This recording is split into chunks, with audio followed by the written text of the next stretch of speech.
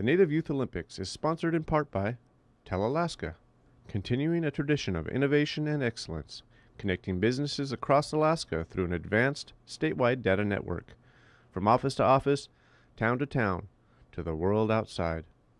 At Tell Alaska, of course you can. Heartbeat Alaska joins all participants of the 2004 Native Youth Olympics in thanking Cook Inlet Tribal Council for making the games possible. 1, 2, 3, 4, let's go. It's a fabulous show. Alaska. Hi, Heartbeat Alaska. It's Heartbeat. Alaska. Pull up a chair and enjoy the show. Hear it from Sitka to Barrow. Gather around for Jeannie's show. It's the Aleut, the Indian and the Eskimo. It's the Aleut, the Indian and the Eskimo. Welcome one, welcome all. We are here at the University of Alaska Anchorage for the annual Native Youth Olympics. The crowd is huge and the contestants come from all over the state. They train hard. They take this very seriously. This is almost like the Olympics, isn't it? What's your name? And you're from Togiak? And what's your name? Ernest Pope from Manakota. These guys are here to compete, just like many, many others.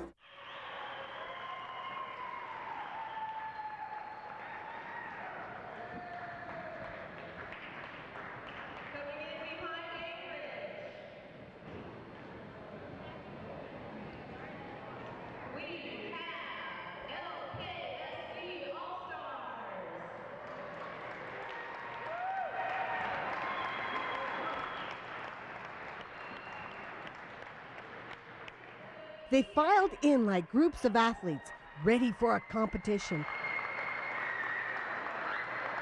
And that's just what they were. They came from all corners of the state, proudly wearing their school colors. More than 60 communities were represented at this year's Native Youth Olympics. They practiced all year for this moment in the spotlight. Week after week, day after day, these athletes have been busy stretching, pulling, hopping, jumping, kicking, balancing, and dancing. Getting ready for the 2004 NYO.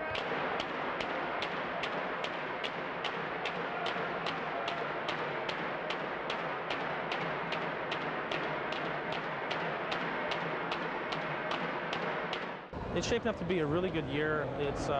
We've had 50 more athletes this year than last year, 400 and something students, and it's really nice to see it grow over the years. See all the competitors come here and to compete and meet friends, and that's what we're about. It's a great opportunity for the youth to come together, practice a unique set of skills, interact with each other. The sportsmanship displayed at this event is just phenomenal. I think that's one of the most impressive things. It really sets these youth up as role models for their peers.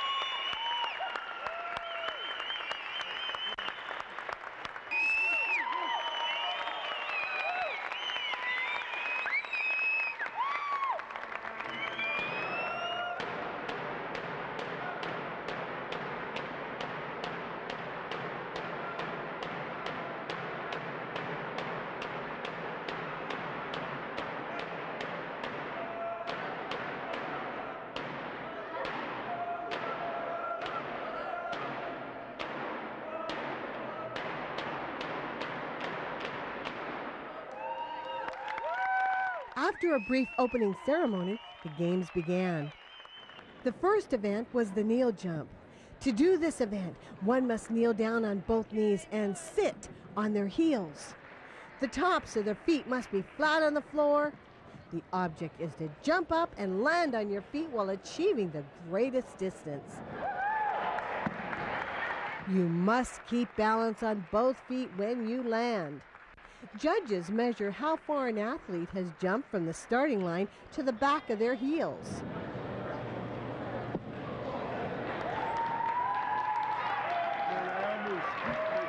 We just had our first event, and the boy broke the record, so we're off to a really good start. I think he jumped 65 and 7/8. I think that's what I measured out.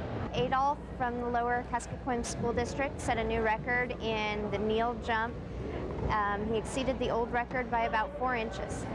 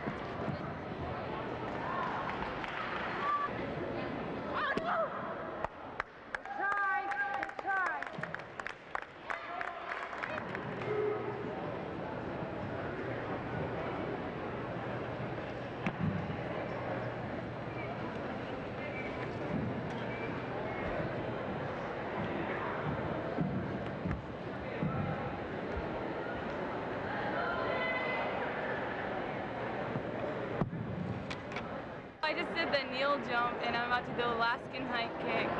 And then in the next couple of days, I'll be doing 6 other games. I'm doing the one-hand reach, the 1-foot high kick, the 2-foot high kick, Alaskan high kick, the kneel jump, the scissor broad jump, and there's 2 more, wrist carry and seal hop.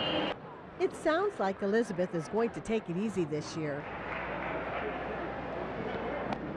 Following the kneel jump was the Alaskan high kick.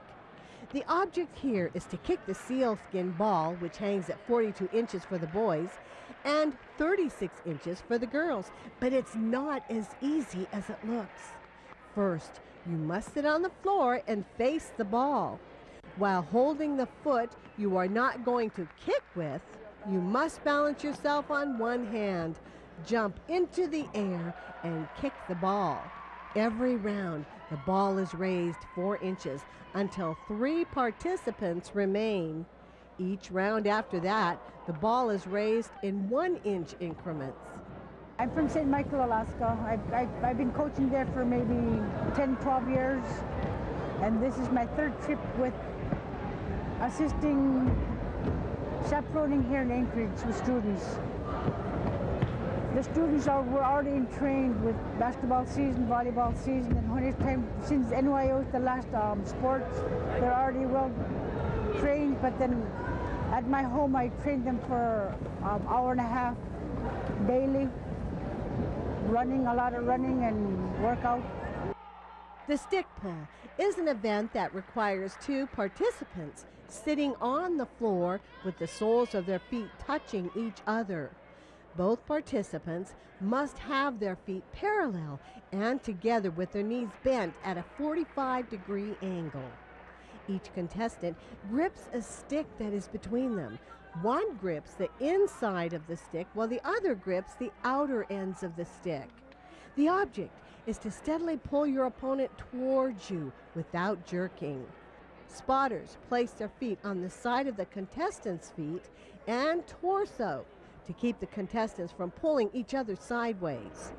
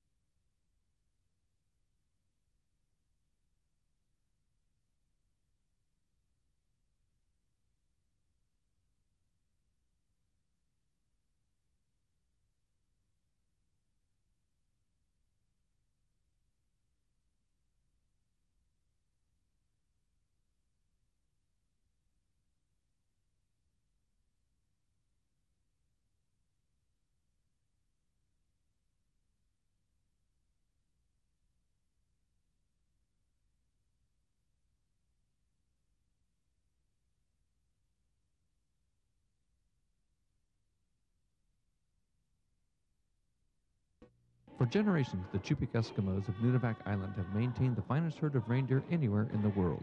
The flavor and nutrition of these magnificent free-range deer is unmatched and is now available in commercial USDA-inspected lots. This is the only official outlet for authentic Nunivak reindeer meat. For more information or to place an order, contact Nunavut Reindeer and Seafood Products, Box 42, Makoriak, Alaska 99630, or call 907-827-8015. Supplies are limited. Jeannie Green Productions, Alaska's premier commercial, documentary, and event production team.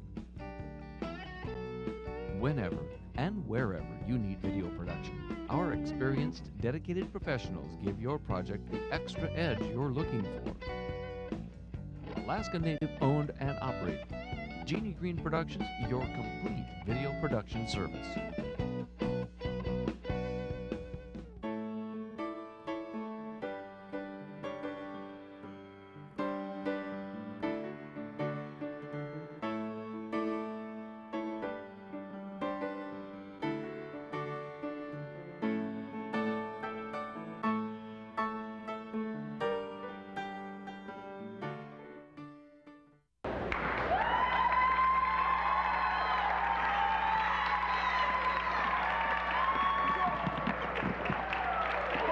The wrist carry is an event of strength and endurance.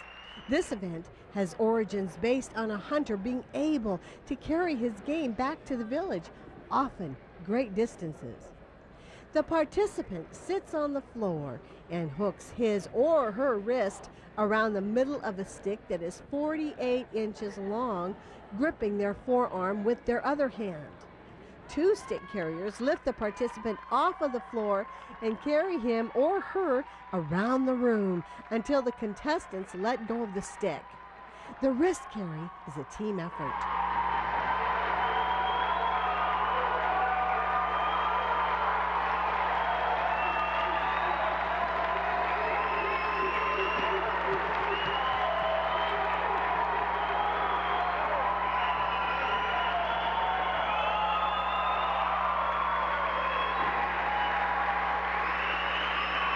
The 1-foot high kick is an event that requires flexibility and good balance.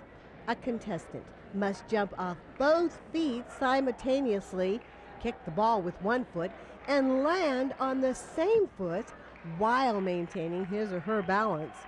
Hopping on one foot is allowed to maintain balance on the landing. The starting height for the girls is 46 inches and 56 inches for the boys.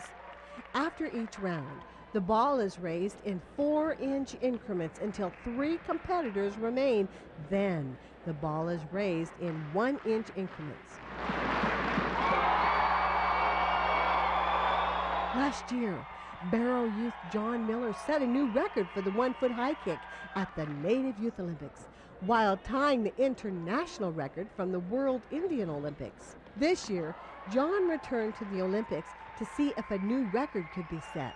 Throughout the day, the athletes went back and forth, reaching new heights and raising the bar for the next participant.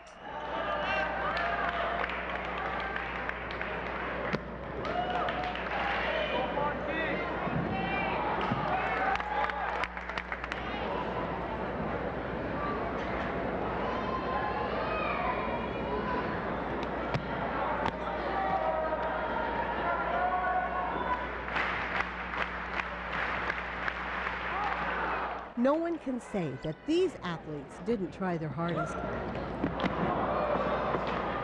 But eventually, the top 3 competitors would be left standing. I mean, jumping.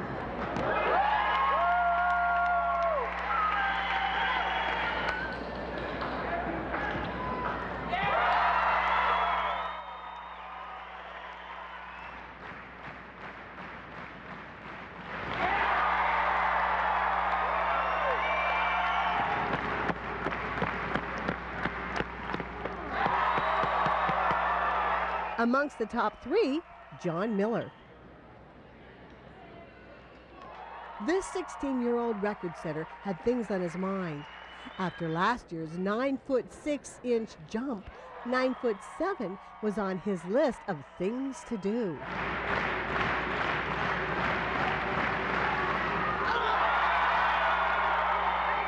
Although John would be the last man standing, he couldn't break 9 foot 5 inches this year.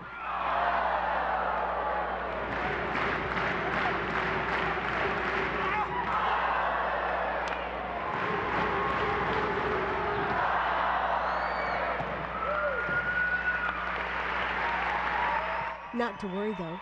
John's currently a sophomore in high school, which means that he'll be competing in the NYO for a couple more years. The event that everyone loves, the seal hop, was next on the agenda.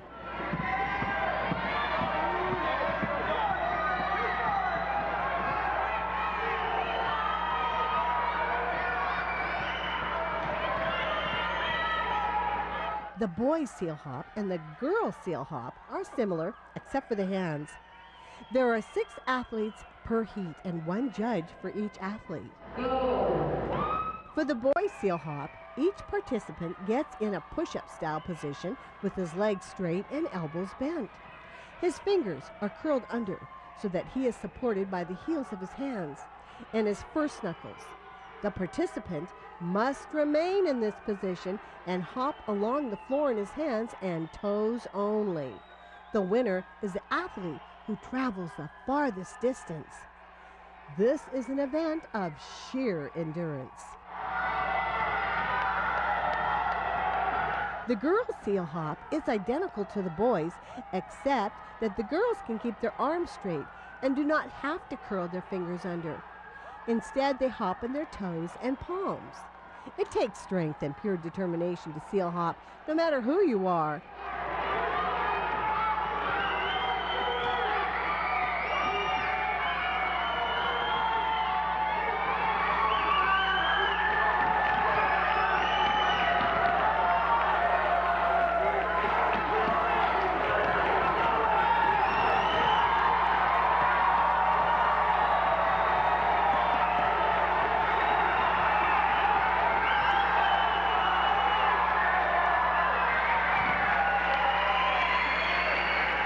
Another event that is held at the Native Youth Olympics is the scissor broad jump. This skill is invaluable to the Inupiat people of the North Slope, where jumping from ice floe to ice floe is an important skill to know. This footage from last year's Native Youth Olympics demonstrates the art of the scissor broad jump. Great distances can be achieved with this jump.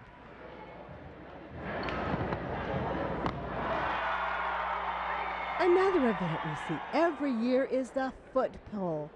In this event, 2 contestants sit on the floor facing each other.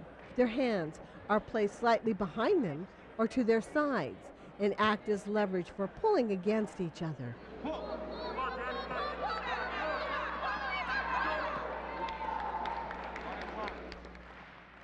A leather strap is placed around the top of each competitor's foot. At the signal, the 2 competitors pull against each other.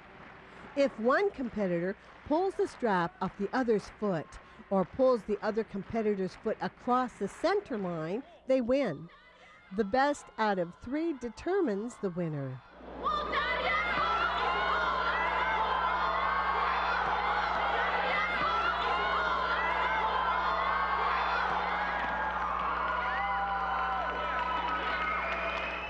Another event which is popular at the Native Youth Olympics is the 2-foot high kick.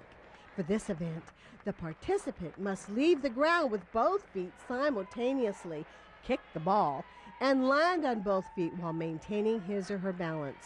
For girls, the starting height is 42 inches and 50 inches for boys. The ball is raised in 4-inch increments until 3 competitors remain. Then the ball is raised in 1-inch increments. Although the Native Youth Olympics may look like a lot of fun, it takes the dedication of coaches, parents, NYO staff, and the participants especially to make an incredible event possible.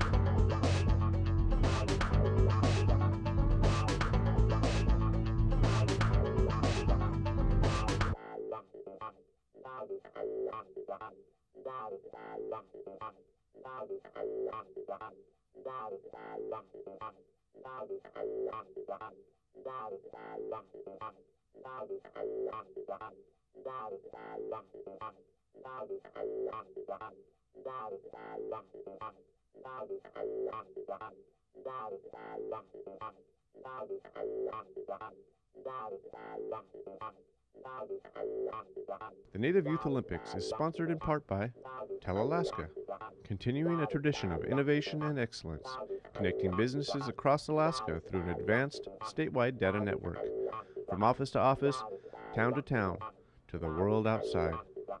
At Alaska, of course you can. Heartbeat Alaska joins all participants of the 2004 Native Youth Olympics in thanking Cook Inlet Tribal Council for making the Games possible.